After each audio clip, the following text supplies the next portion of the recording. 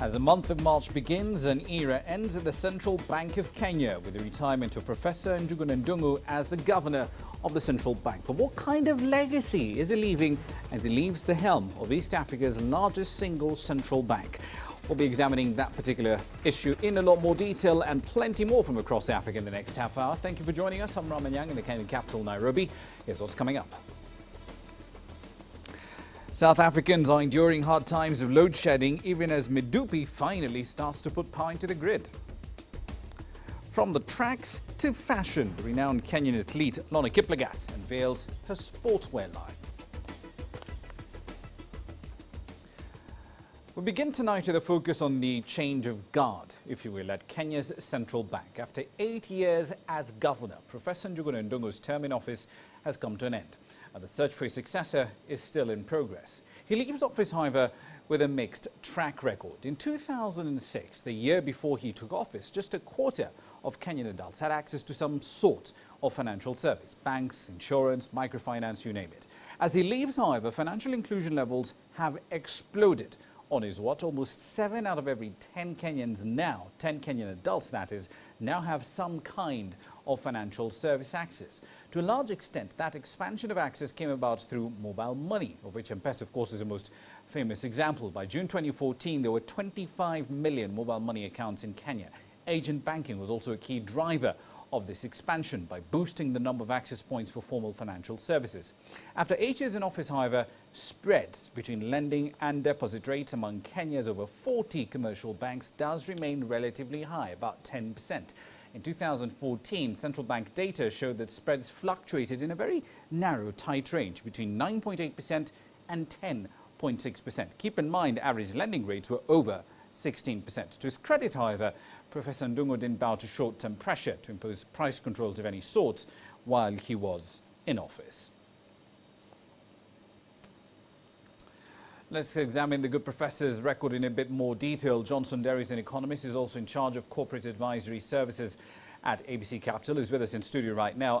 Mr. Nderi, let's start with your initial impression, your broad overview, if you will, of the last 8 years of Professor Ndung'u's time in office. Well, I think I've been trying to look for a word to describe his tenure as a CBK governor, and I think the word I'd use is eventful. Like you also use the adjective mixed performance. I think I'd go with that as well. But eventful, I think, will be more apt in my opinion. Kenya's explosion in financial inclusion, including the use of mobile money, that happened on his watch. What sort of developments in that sector do you think his successor will have to deal with moving forward over the next 8 or 4 years? Actually, I'd rather look at it differently. How about we think about it this way? Can the next governor emulate him with regards to acceptance of innovation? Because without innovation, a lot of Kenyans will not have been able to access financial services that Njuguna Ndung'u made possible in his tenure as the CBK governor.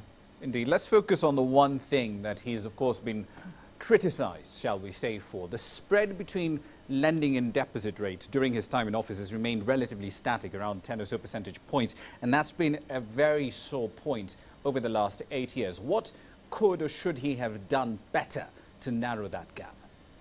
I'm not sure he'd have done. He was in a position to do anything better, because largely, and I kept saying this a lot of times over many different shows, that the spread is a function of, the key driver of that spread is lack of savings. Now that is a supply side issue, and more likely the factors that control that are fiscal policy, and you're talking about taxation, and you're talking about largely taxation, and that has kind of squeezed the Kenyan, and because of that he's been unable to save, and that has shown up in large spreads, credit spreads. But let's be frank here and there. I mean, if banks are offering interest rates of what, 5%, 6%, which for the last 8 years have essentially been below inflation. There's virtually no incentive here for anyone to actually save their money with banks, is there? No, you see, there are certain factors we need to take into account. For example, the numbers that generate that kind of performance are usually bank deposits in aggregate. If you segregate the savings accounts, if it's the fixed deposit accounts, you'll probably end up with much higher figures. And banks are not cheap to run. They face some costs here and there. Obviously the bigger banks with the current accounts stand out, and people obviously use those as reference points. But remember, there are 43 banks out there, and a lot of them don't enjoy spreads that huge. One so last question. Keep that in mind. Indeed, one last question for you, Nderi. Given the extent to which occasionally the interbank market has seized up, we saw that happening after the Safaricom IPO, we've seen it happening again a few other times, and there's a problem with the flow of liquidity from government onto the suppliers and so on. Do you think his successor needs to push banks to consolidate? 43 banks for a market of what, 40+ million people seems a bit crowded, for lack of a better word. I wouldn't push for that. The market, I would venture to argue the market knows best. And here's the issue. If you push for consolidation, we've seen how that has worked out in Nigeria. It has not ended financial crisis. In fact, what it does is it creates too big to fail. Now, I'm not sure how much we want to have that in our economy. One institution that, you know, if it fails if it faces existential threats, then you're talking about implosion of an economy. I'd rather we have lack of concentration, if you could put that, because then you don't have concentration risk, and that way you have better stability, and the market gets to decide what is the appropriate number of institutions out there. But in 30 seconds, Nderi, 50% of the assets in the banking sector are concentrated in any case in 5 banks. Aren't we already at the point where we can say we have a concentration risk factor already in the Kenyan banking system? Yes, but there's always the chance of an equity bank coming out of nowhere, just like Equity Bank did, and that helps with the matters altogether. We've seen where Mwalimu Sacco has pushed on some of its, the business tie-up with Equatorial Commercial Bank, and that should create an interesting dynamic. Now, if Equatorial Commercial Bank was not available for that, you can imagine what we'll be talking about. So it is this kind of dynamics that we will probably lose out, innovations and different arrangements and configurations in the banking sector, that the number 43 probably allow us, that maybe 10 will not allow us. Indeed, we'll have to leave there for the time being. As always, thank you for your time and your input. Johnson Nderi there, in charge of corporate advisory services at ABC Capital. Let's talk about small businesses in South Africa. They're having to find ways of navigating around the country's electricity crisis. The power utility in that country, Eskom, which supplies over 90% of that country's power, is unable to ensure a stable, reliable power supply. It has resorted to regular rolling blackouts in order to save the national grid from total collapse. SMEs now have to invest in alternative sources of energy in order to keep the operations running. Simrita Naidu spoke to a local shop owner in Johannesburg to find out how he's surviving amid the energy crisis. This convenience store in Melville, a busy Johannesburg suburb, opens from 8 in the morning until 10 o'clock every night. The owner was forced to install a generator because of regular power cuts. When we didn't have generator, it was a bit of chaos. People used to come in and we didn't used to have airtime and stuff like this. So they just used to walk out. 2-3 times I did this, then I used to just close my business. The petrol generator is used regularly as a result of load shedding, the controlled power cuts by Eskom. It doesn't come cheap, but it's better than not being able to carry on business. To get a generator, it costed me like $150 to $200. It's been a good investment. The business seems to be like keep on running. Like it's not that normal it should be. How the lights help me, the electricity, but it's fine. It's not that bad. But the generator does not power the whole shop. Khuri is unable to sell cold drinks and cell phone chargers when the lights go out. A big revenue loss. not all the power comes out. I've got some lines here that only certain, let's say 6 or 7 bulbs that goes on, and my machine, a till machine and a machine, that's it, nothing else. Meanwhile, other businesses in the area that haven't been able to fit in any alternative sources of energy are forced to close shop during the power cuts. Load shedding costs about $1,000 a month. That is about 10% of the turnover. We are greatly looking at that, installing generators now, but we have to look at the generator, which will cost us even more because it has to pull out the extractor fans. Power cuts have become a way of life in South Africa, and for many small business owners, they will have to adapt or cut jobs or even possibly close down. But more and more South Africans are starting to look at new energy sources. Even when Eskom is able to ensure a stable power supply, it may be very expensive. Electricity tariffs have gone up over 100% in the last 5 years. Sumitra Nadu, CCTV, Johannesburg. For more, let's head over to Johannesburg, where Kulupisiwe is live. He's Eskom's acting spokesman. Thank you for your time this evening, sir. Medupi's first synchronization was due to happen way back in January. What caused this delay all the way through to March? Well, good evening to you and to our viewers as well. Well, generally what has happened over a number of years is initially we had a lot of industrial action at the power station, and when they ended, then we had issues to deal with one of our contractors who was responsible for the welding work on our boilers. And then basically we had to remove them, put on another contractor so that they can undo some of the welding works that was done on the boiler by the initial contractor. So those things cumulatively added into what we are seeing now in terms of delays. But we have since made some strides, and as you correctly say, yesterday we synchronized the first unit of Medupi Power Station, and in the next 2 months or so, we will be getting the first 800 megawatts from that unit. Indeed. As you point out, this unit will be coming along online over the next 3 months. Give us a sense of the timeline that South Africans ought to expect for the remainder of the units in Medupi to come online as well. Yes, in total, Medupi will have 6 generating units. The first one will come online officially in terms of commercial operation in June this year. And then in intervals of about 18 months, we will gradually bring into service the remainder of the other units. It is important to take a pause and also reflect that we're actually building 5 new power stations at the current moment. So besides Medupi, there's another one called Kusile, which is also going to produce the same amount of electricity as Medupi, which is about 4,800 megawatts.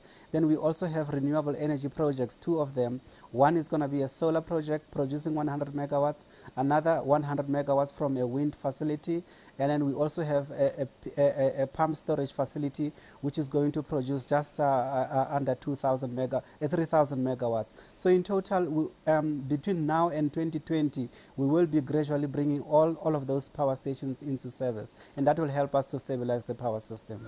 Give us a sense of to what extent does this solve Eskom's current capacity problems, if at all, because Unit 6 by itself is about 800 or so megawatts, and every time you guys have to take off, declare stage 1 or stage 2 emergency, you're taking off 2 gigawatts, 1 gigawatt of capacity. It seems this will give you some breathing room.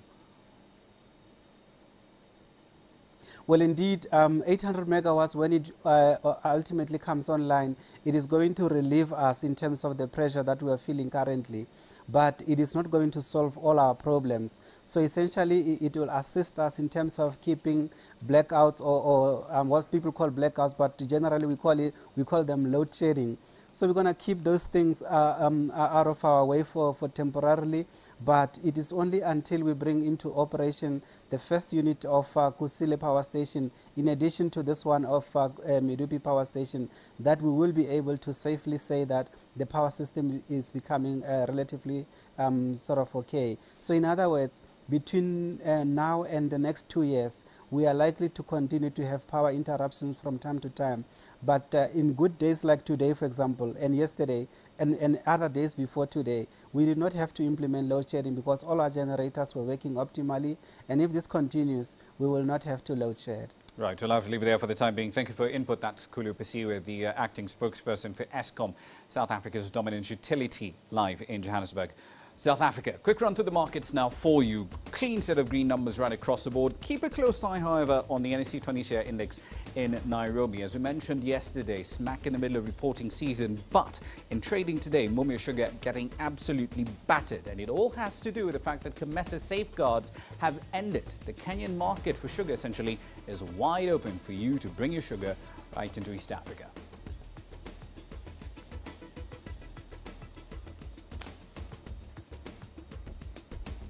Coming up next is quite an uproar in Ghana over new import levies in order to ensure product standards. We'll have the details on that. And who should pay for healthcare in Africa? We'll be examining that question in detail next. Africa is on the move. It's home to 7 of the world's 10 fastest growing economies. We help you make sense of the fast-changing African business landscape. We take you where the business is happening. Global Business, weekdays at this time on CCTV Africa.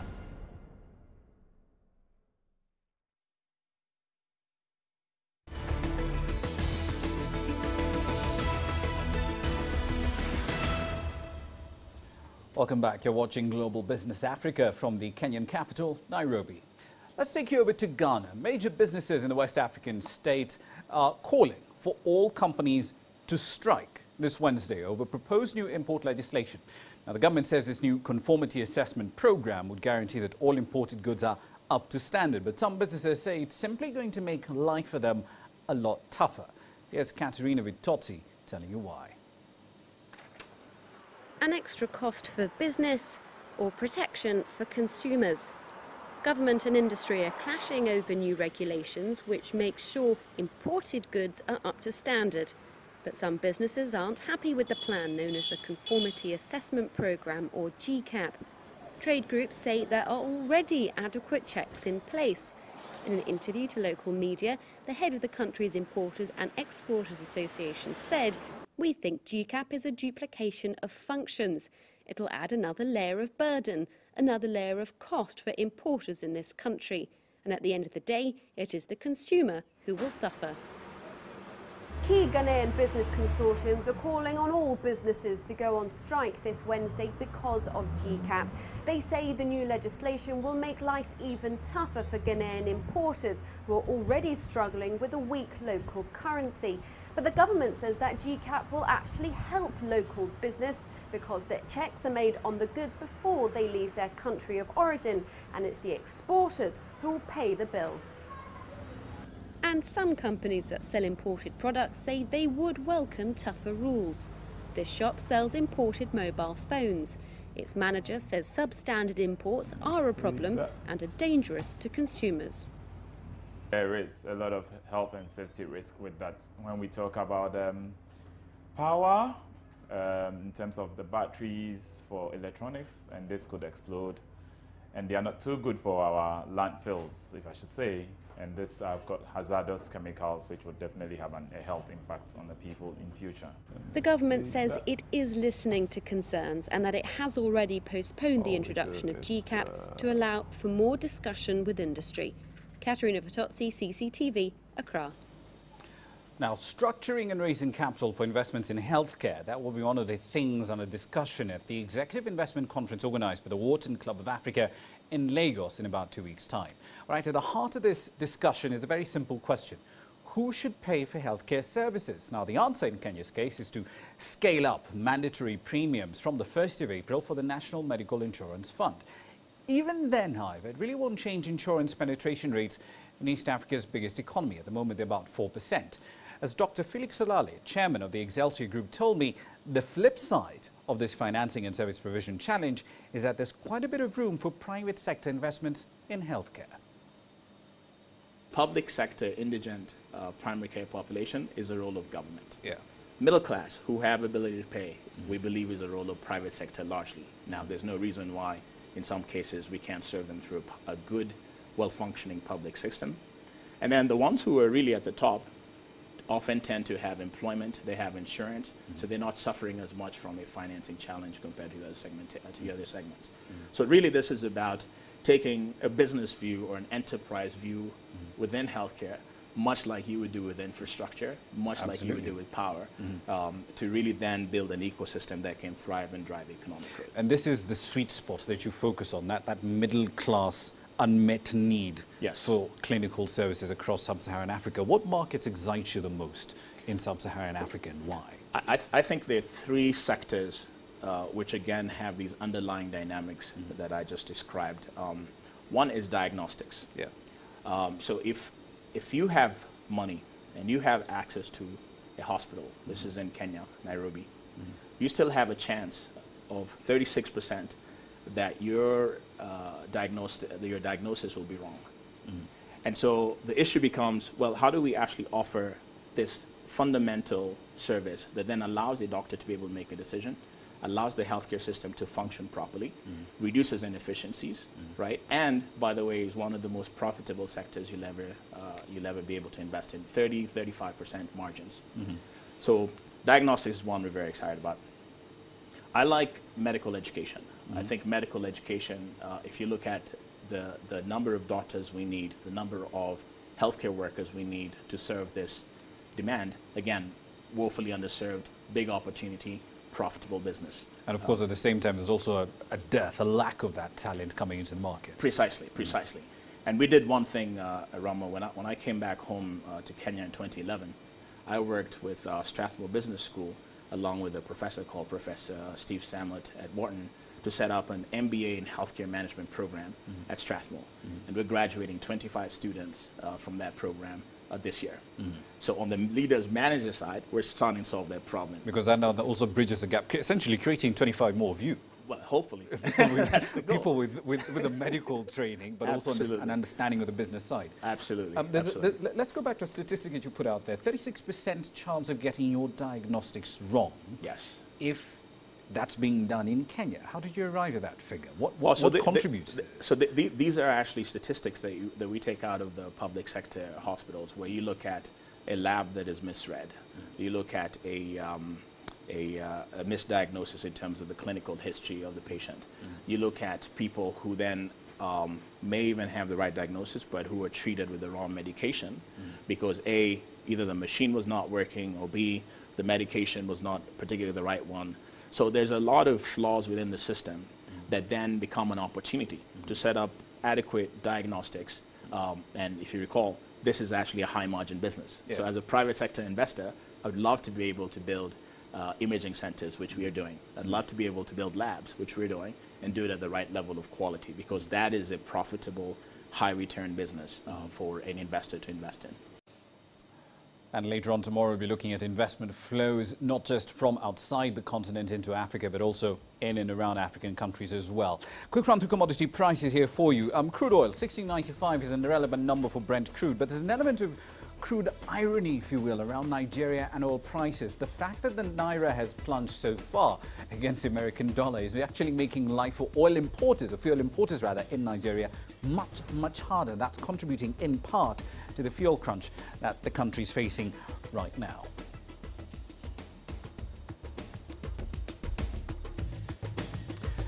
Coming up next, how's this for diversification from the tracks to fashion catwalks? A renowned Kenyan athlete, Lorna Kiplagat, is unveiling a line of branded sportswear.